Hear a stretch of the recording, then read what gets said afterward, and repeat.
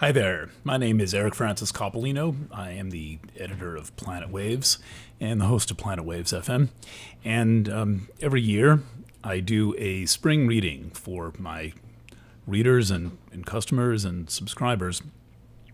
And this year I was like wondering, what am I going to do with this reading? I had one concept of doing a Chiron reading, which I'm still planning to do, but it was all seeming like a little bit too nebulous and complex. And then Sunday night, I received an email from a friend in France who said, there's a big thing coming up, which is that Mars is about to enter Cancer, and it's going to make an opposition to the Saturn-Pluto conjunction. Saturn-Pluto conjunction is a pretty big deal.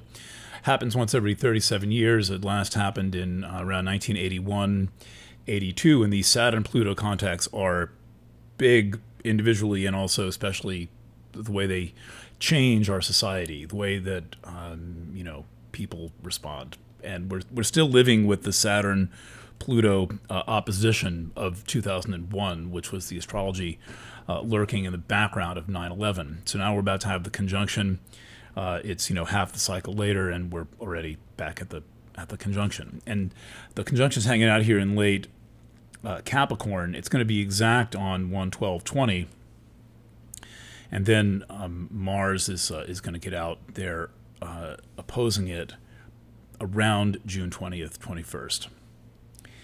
Okay, so I thought, yeah, that's really good. That's good. So I woke up Tuesday. I wrote about it, and then woke up on Tuesday morning thinking, this has got to be the spring reading. This is the astrology of the spring. And so I proceeded with the speed and thoroughness and finesse of a journalist to make this thing happen and get it ready for you and get it into your hands ASAP. And when I want to work quickly, I can work quickly, and I don't sacrifice any quality.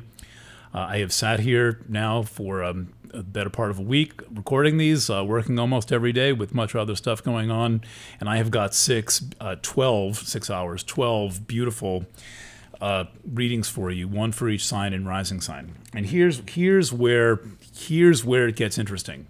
Here's where I'm offering something that I don't think is being discussed anywhere in astrology. And if you see it, please email it to me, efc@ericfrancis.com. Not only is Mars going to make an opposition to planets that are out here that were in the previous version of the chart, but Mars is actually making a square to Chiron and Salacia. I've been talking about the Chiron-Salacia conjunction now for months. I'm calling this the sexual healing aspect. And Chiron square Mars is a famous aspect. It's very provocative, very high integrity, and it's really about finding the flexibility to have integrity, right? Because the problem with Mars square Chiron is it can be so focused on integrity that it can be rigid. And so it's saying relax a little bit and let the integrity come to you and come from you. And with Salacia there's many questions about not sexual identity, sexual power, sexual politics, and all that stuff that we're used to, but the deep part of who we are as relational and sexual beings. This is also indicated by Logos in Libra, which is about concepts of relationships and what relationships are for and what's appropriate in relationships. And then finally, these are all in aspect to another major conjunction and not being talked about, Pholus conjunct Quaoar. Pholus is a very slow period centaur. I forget how long. It's well longer than Chiron's orbit at 50 years. I think it's 70, 80 years, something like that, 91 years. And Quaoar, about 280-year orbit going around the sun. So and Pholus is slow right now. So it is moving in a long conjunction with Quaoar, and this conjunction is moving, and these two things are basically going to move for 20 years. They're going to move through the zodiac. And we're going to be living with this for a long time. And Logos is going to be there too. So we have a lot of deep questions coming out of the astrology right now. And what I've done is gone through these charts. I've made they're all on my drums waiting to be photographed, two charts per sign.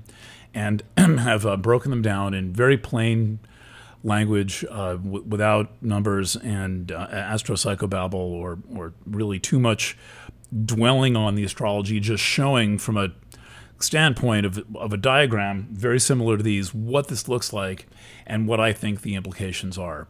And I have produced this quickly and efficiently and lovingly, and it is available to you now. Check on the planetwaves.net website for the best offer right at the top of the page. Again, planetwaves.net.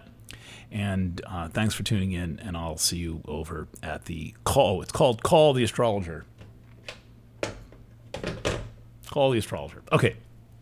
Bye for now.